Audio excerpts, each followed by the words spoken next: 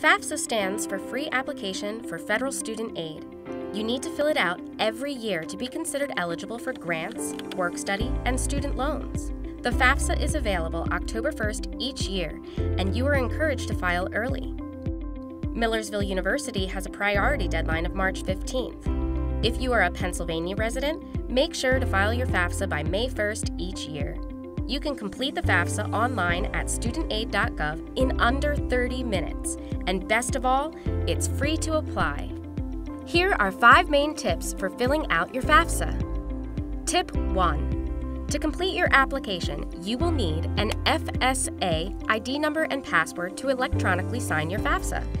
The FSA ID and password is your secure digital signature. Parents and students need separate IDs and should not be shared.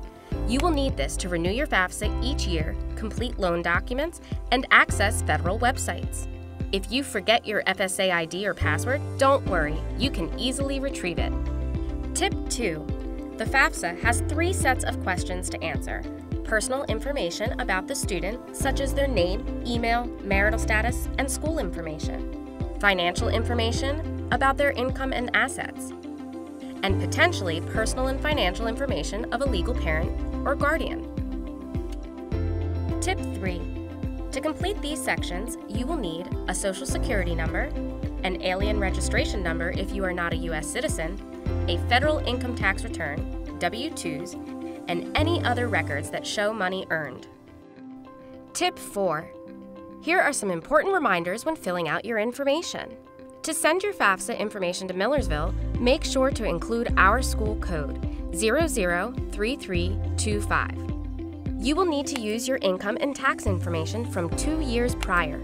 If you didn't file a federal tax return, you can still complete a FAFSA. You will just indicate that you did not file taxes and list any income earned. You may be able to use the IRS data retrieval tool to speed up the application process since your taxes are already completed. The IRS data retrieval tool lets you securely transfer tax return information directly from the IRS into your FAFSA. Tip 5. At the end of your application, make sure you have electronically signed your application using your FSA ID and password.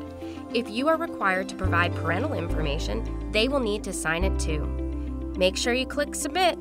If you are a Pennsylvania resident, you can transfer your information directly into the state grant application. And that's it. If you have any questions, you can call the Office of Financial Aid or schedule an appointment with a counselor.